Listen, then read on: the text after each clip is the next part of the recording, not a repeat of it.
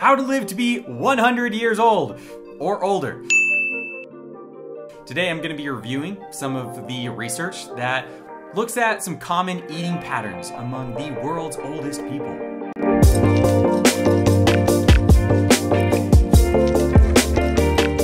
Hello beautiful humans, welcome back to Inc. Nutrition. I know it's been a while, but if you haven't been here, welcome. My name is Jack. I'm a registered dietitian. I'm here to help translate the science of nutrition so that you can live a happier and healthier life. So perhaps some of you have heard about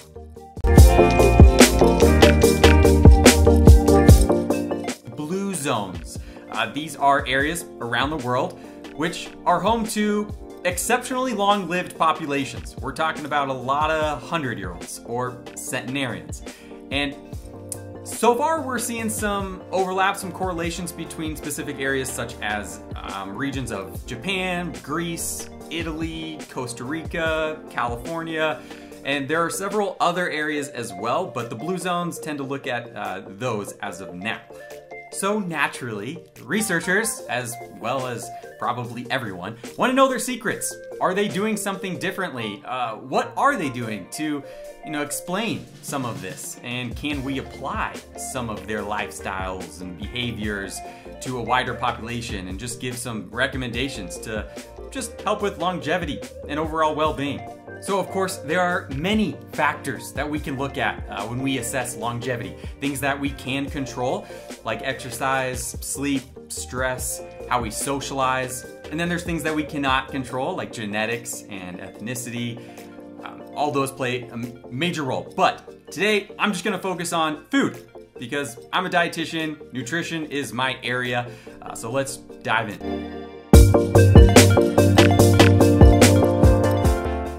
First, let's talk about what they eat. Are there similar eating patterns among the lives of 100-year-olds? Yeah, there actually are. Research is showing that there are some correlations. First and foremost, plants. Centenarians eat a lot of plants. Now, not necessarily full plant-based, vegan or vegetarian, but I would say plant-forward. Somewhere like 70 to 80% of their total calories are coming from plant-based foods. Fruits, vegetables, whole grains, and a lot of legumes, okay? So beans and lentils, from what I have seen, are a part of the daily diet of many of these people. Next, we would have limiting the amount of processed foods. So not eating a whole lot of food coming from packages or cans or jars.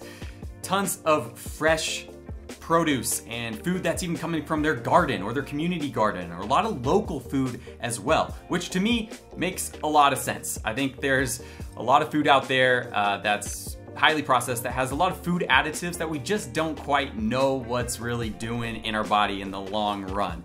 So just go back to the basics, the roots, and have a lot of fresh food.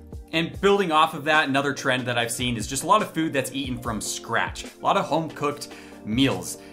And that also just makes a whole lot of sense. But this includes desserts, okay? So added sugar, yeah, overall, from what I've seen too, not having excessive amounts, but they do have dessert. It's just when they do have it, it's typically made from scratch, which I think is great. Additionally, a lot of centenarians tend to live by the water. So a moderate intake of fresh, wild-caught seafood tends to be common, which is great. A fantastic source of protein, obviously, and then omega-3 fatty acids, which most people don't get enough of from their diet, so it seems like that intake is pretty high. And then speaking of those fatty acids, healthy fats overall is also consumed in a large amount. So we're talking nuts and seeds, that tends to be a very common snack. And then oils, high quality oils. So of course olive oil in like those Mediterranean regions of like Greece and Italy, that's gonna be common, but other high quality oils too. Avocados were also in there in the mix. So just, I think as a whole, don't be afraid of fat. And this is a clear indicator that getting enough healthy fat can be beneficial over the long run. I also want to mention a trend that I saw about bread. So bread intake was decently high.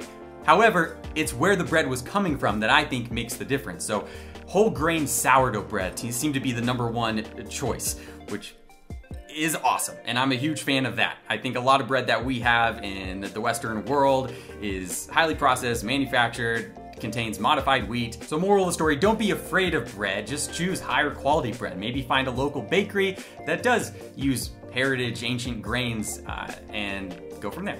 And then finally, let's talk about beverages. There tends to be pretty much 4 drinks that centenarians have, on average, of course. So water, tea, coffee, and wine. All right, hydration seems to be on point. I think they tend to have water, but just like as needed. They're very intuitive with their water intake. Again, just overall. And then tea, a lot of tea. And depending on the region, it's may vary, right? A lot of matcha and green tea in Japan, fantastic herbal teas in Costa Rica, in addition to high quality coffee in places like Costa Rica. But there are some research and a lot of studies that show moderate amount of caffeine intake has a lot of cognitive benefits. Moderate amount, that's the key. And then wine, right? I think we've heard this over time. You know, I think alcohol, it's very interesting. You don't need it, and probably going without it overall is better for our health. But if you have some, and if you can manage it, and if you have 1 to 2 glasses of wine a day, there's correlations to longevity. I don't think it's necessarily causal in that drinking wine is always going to be healthier. But this is just what we're seeing, right? Trends with these populations. So if this sounds like the Mediterranean diet, it kind of is, which makes sense when you look at the blue zones and where they're located. They are either in the Mediterranean or have Mediterranean-like climates. So just a thing to think about. So that is on average what they eat. Now let's talk about how they eat. I found a pretty interesting review from Colin from the University of Tennessee titled "Exploring Centenarians' Perceptions of Nutrition," which revealed some really interesting stuff. And it was a qualitative study. So they just sat down and had interviews, which I think, especially for this population, is perfect to getting really good information and data rather than looking at objective data from like surveys and stuff. We're actually asking them, what are some of your philosophies on food? How did you eat? What was growing up like? How was your lifestyle? I think that is so important when we're looking at longevity. So what were the trends? First off, they don't really think about it that much. What do I mean by that? They're pretty intuitive with their eating patterns and their habits. They tend to eat when they're hungry and stop when they're full. And in the case of Japan, they have this saying, hara hachibu, which stands for or translates to eat until you're 80% full, which I love. I think that's very cool. So overall, intuitive. They are pretty much the, textbook mindful eaters. Next, they said that they often, almost actually always, eat with others. So this brings in the social benefits from food and mealtime. Really good, great to think about. Also, a lot of 100-year-olds commented on their upbringing and their family life and what was it like from a food standpoint. And several grew up on farms or had just this farm-to-table philosophy, which is so beautiful, and that can often happen right in smaller rural communities. So I know that can't be controlled for many of you watching, but it's an observation. And then there's meal frequency. So from what I read, they are all creatures of habit, and I think all of us kind of are, but they seem to be so consistent over time with when they had their meals. And 2 to 3 meals every single day seem to be the go-to. 2 meals more common in Japan, 3 meals in the other areas. And so just consistency. And I think that helped ultimately regulate metabolism, help regulate hormone balance, circadian rhythm, all those things. And then finally, which is probably personally my favorite part of all this, I read a whole bunch of quotes that talked about how important it was for them to just enjoy their food. They find overall so much pleasure with their mealtime, which is so good. It's so good for our psychological mindset and our stress levels. And they looked forward to mealtime and eating, unless, certain medical conditions and all that. There's always outliers. But that's something to remind everyone of, okay? Just discover that satisfaction component of eating.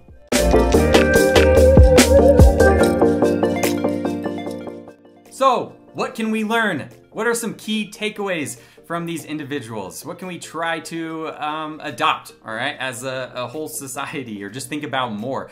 Well, first, I think being plant-forward tends to be a great starting point, and then having minimally processed whole foods that are locally sourced.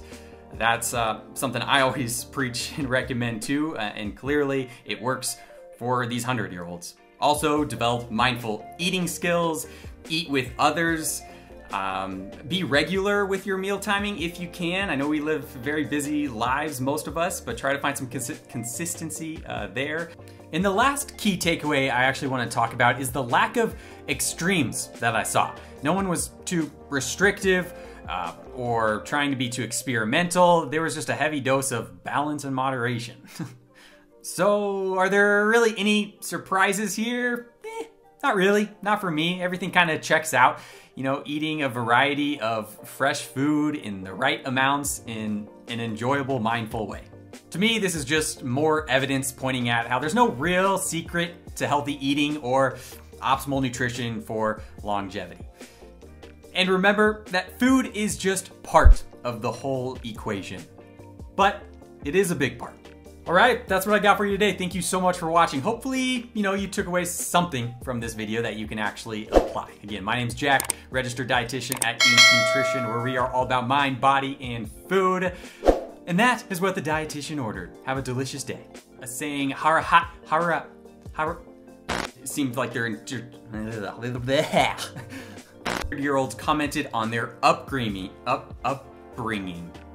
and perceptions of eating should be the most pleasurable experience of your day. It is for me. Food is joy.